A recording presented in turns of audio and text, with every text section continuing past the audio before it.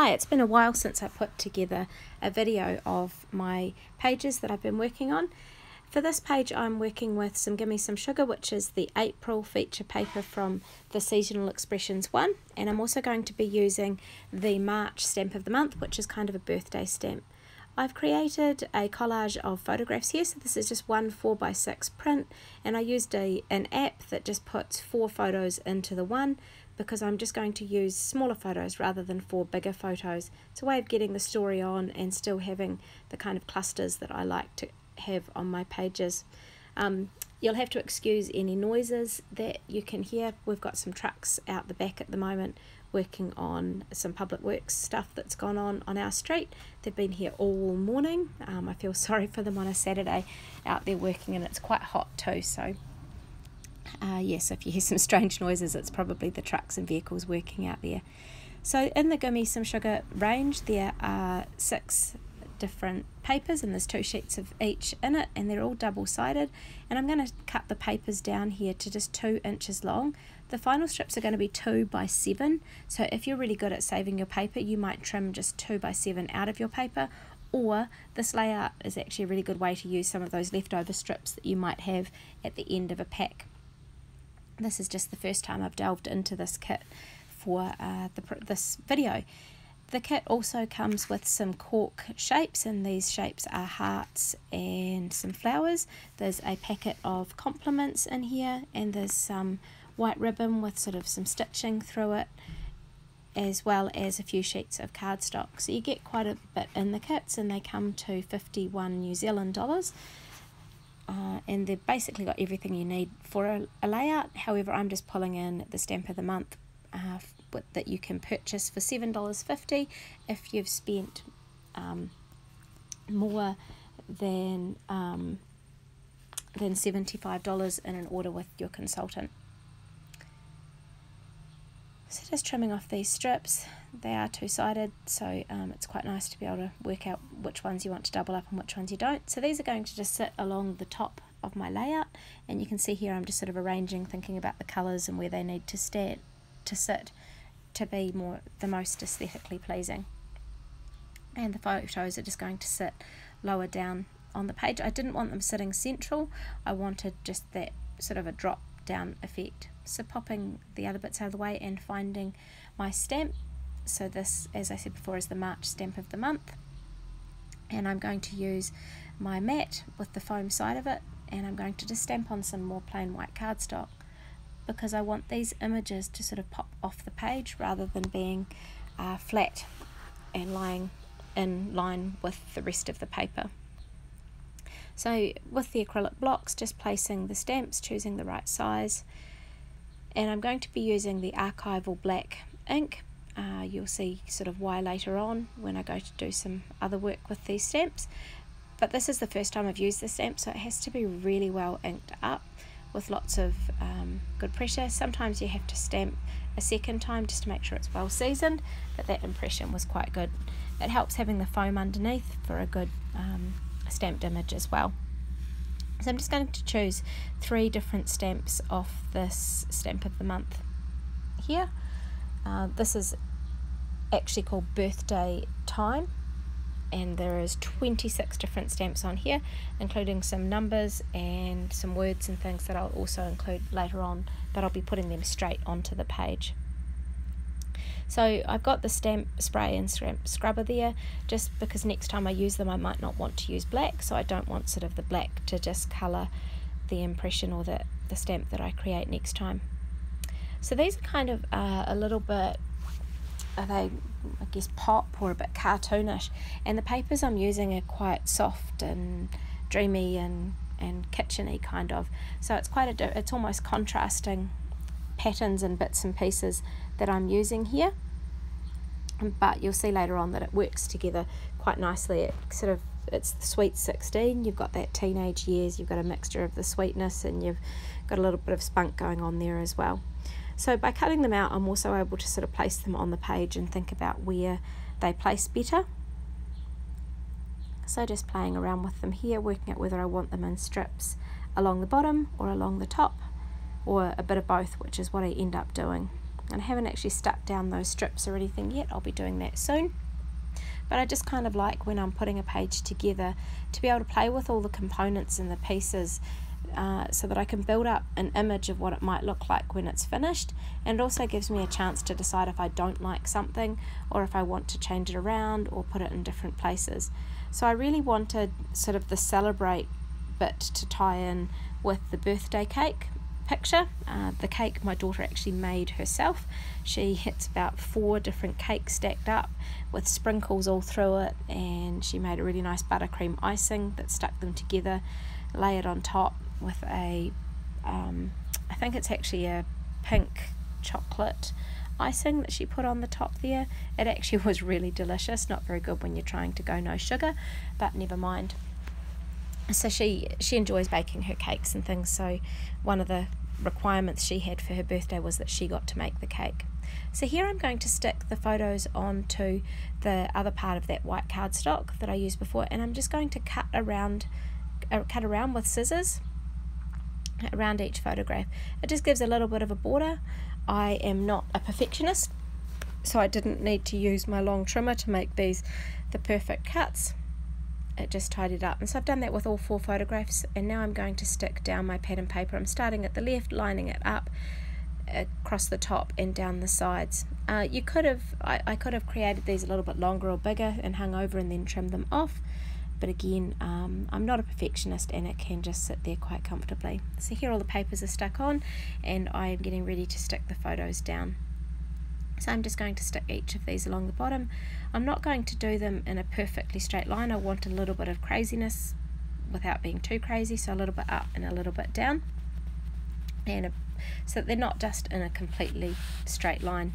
The photo of the end of my daughter with her hair sticking out at the sides shows that a straight line is probably not the most logical thing to have on a layout about her.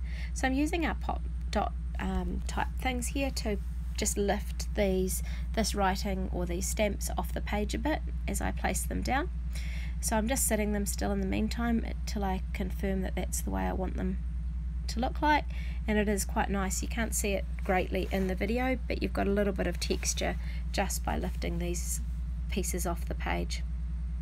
So now I'm having a look at the complements and thinking, well, which ones are actually going to fit and how are they going to sit? What am I going to do with them as part of pulling this page all together? I could just leave it as it is. It's simple enough. It's got most of the components. I just need to add a story. So just having a look at all these gorgeous stickers and things and working out which ones will fit nicely on the page. So I found this quote on here. It says, "You don't win friends with salad," and thinking about the cake and how sweet that was, and the work that Kachi put into making that, I thought that was kind of a perfect quote to put down the bottom, even though it was mainly a family birthday. So I've got those words, got that quote, thinking about the rest of the stickers and what will fit, and I started thinking the florals would look really nice, but in the end when I put the bits and pieces down, it didn't feel right. There wasn't really a huge floral component in these photos. There were, however, some beautiful sweet peas that Dad had cut that Mum had grown that we had on the table, but they're not on these photos. So these hearts look quite cute, and just wanted to tie the page together and just thought that they looked quite cute up the top as a strip. So a little bit more stamping, thinking about the fact that she is turning 16, and again on the acrylic block I'm able to see where I might want to put these and end up putting it over the left there.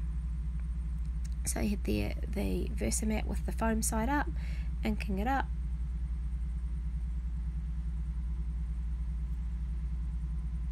and sliding it down. Now the 16 is slightly crooked, but I don't actually, it doesn't worry me, it doesn't concern me, so that's okay. So now I'm peeling off the backs of these double-sided dots that sort of lift the writing and things off the page, and placing them down. A little bit of pressure, just make sure it sticks nicely once they're there. And doing that with each of them until they're stuck nicely on the page. And now I get to play with a few more of the complements and thinking about where I want to put them. So I'm going to actually paint. I wondered about just leaving the writing black. I quite like the boldness of it, but I decided I just wanted to soften it a wee bit using some of the colours that you can find in the papers. And so I had a look at each of the words and thought about what colours I could use from the Close to My Heart water paints and tie them in, just using the fine tip brush here. It's a really good one if you are colouring in letters and words, or even doing some nice journaling on a page. Just remember to wash off between times to change if you're changing the colours. And so I decided to do Celebrate, which I'll do soon, in a light green colour. The Happy on Happy Birthday was sort of pulling in some of the yellows from the flowers, and then the Super is done in the pinky colour, which again pulls in some of the colours from this Gimme Some Sugar kit or paper range.